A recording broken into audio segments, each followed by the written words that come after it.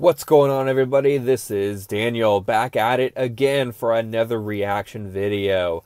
So, I just finished watching the Shadow of War gameplay walkthrough. And my god, does it look incredible. I took some notes on what I really enjoyed about it. So, let's get right into it. So, the first thing I wanted to talk about is the different friendly types. I mean, you have the armored beast, the demolisher, that I find really, really awesome because it's, the Lord of the Rings always has these, epic fights and these epic battles, and I think they're trying to bring that into this game. And you could see with, the two towers, the Battle of Helm's Deep, you could also see the battle at Pelennor Fields, which was awesome. And bringing that into the game, I think is going to be a really, really good thing to do, because in the first game, it was more or less just you taking on strongholds all by yourself, and it wasn't until later in the game that you gained all of the ability to gain followers, and even then it was, a little difficult to get a big army. So the next thing I wanted to talk about was the overlords. And as somebody like me who was a fan of the Dark Souls series, bringing a difficulty factor to it is going to be great. Some people might not agree with me, but I think one of the things that Shadow of Mordor didn't do well was once you became super OP, it was really easy to play through the game, and it just got, I don't know if I want to say boring, but it just got too easy to play, I guess. And I mostly just played it because I was a big fan of the Lord of the Rings series. Having the overloads, and it looks like it was more of like a boss fight, like a Dark Souls style boss fight, is really intriguing to me. That I find really, really cool. The next thing that I noticed was the enemies can actually switch sides. So, you can have an enemy that followed you, and then they can die, and they can be resurrected as an enemy, which I think is cool, because then, you want to pick and choose who you want to die, because you don't want to face them. So I think that is really cool. So the next thing I wanted to talk about was the combat. So the combat looks like it's relatively the same as Shadow of Mordor. It's the same basic, like, Arkham style combat. It got a little repetitive. I'm hoping that the strongholds and stuff like that, and all of the, like, overlords, I'm hoping that can, change the game a little bit. That looks really, really cool. The next thing that I wanted to get into was the enemies can set traps for you. During the walkthrough, we saw that we got pulled into a trap where they spilled a bunch of oil down, and they lit it on fire, and they killed the standing army, which I thought was really cool. Because, it makes you kind of second guess yourself when you go to attack something. Like, do I want to bring these guys into battle and potentially have to fight them because they were resurrected by the Dark Lord? Not really. So, it makes you, it's trying to make you think more rather than just, storming a stronghold. Then we have the Drakes. Now, the Drakes look just awesome. The Drakes look really cool. That's another really good element of where the game can actually go. You can... It really seems like there's a lot more at your fingertips. It seems like there's a lot more that you can actually do.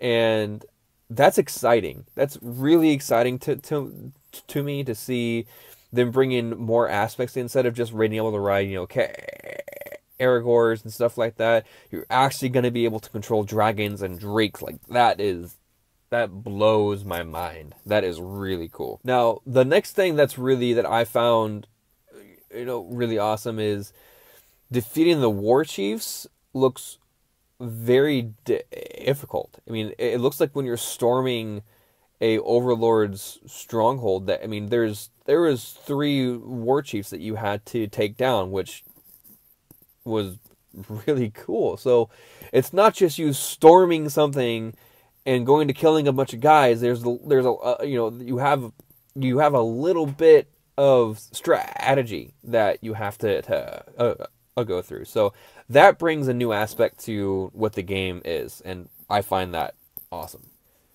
Now, what's really cool too is that you can call your friends in, you know, your army in during a boss fight. Like, that's really cool. You know, that you can call in some armored Aragorn with a war chief on it. Like, that's awesome.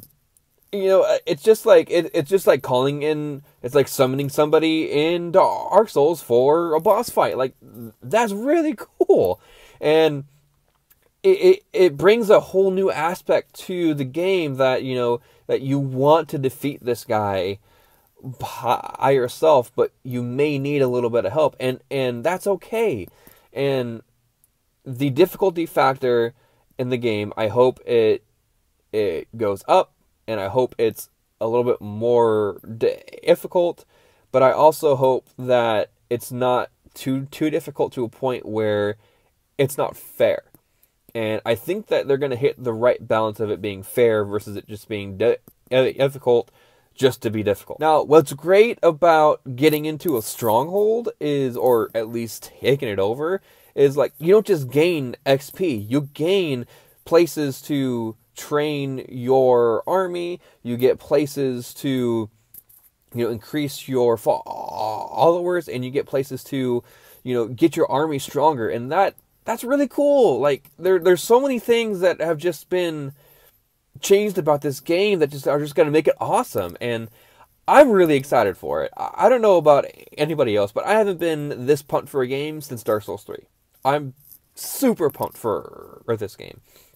And I can't wait to get it into my hands. Now, one thing that we are doing too is I am doing a Let's Play series on Shadow of Mordor. I will put a link in the description to that, and you can follow me there. Currently, I'm doing 1 to 2 videos a week for it. They're about 15 to 20 minutes just in preparation for this game, to get into the mindset of this game, and, you know, possibly just to refresh myself on some of the Middle-earth lore and stuff that happened in that game. So to round out this video here, you have just watched a reaction video of the Shadow of War gameplay walkthrough. Something that I am super excited for. I actually canceled my pre-order for Andromeda, and I pre-ordered this instead. So that's how excited I am for this. So you can go check out all of our content at supernovagames.net. Go ahead and give me a thumbs up on this video if you did like it, because that lets me know that you like what I am doing. Subscribe for all of our Shadow of Mordor Let's Play content. We got some more to come. We're going to be doing a Neo series, possibly doing a Dark Souls 3 walkthrough as well. So we got a bunch more content in store for you. Make sure to check out us on all of our social media platforms as well. You can check us out on our Instagram, which is supernovagames _ between the words. You can also find us on facebook.com/supernovagames and entertainment. You can also check us out on Snapchat, which is supernova_games. And then finally on our Twitter, which is @GamesSupernova. So you have watched another reaction video from Supernova Games. Peace out, guys.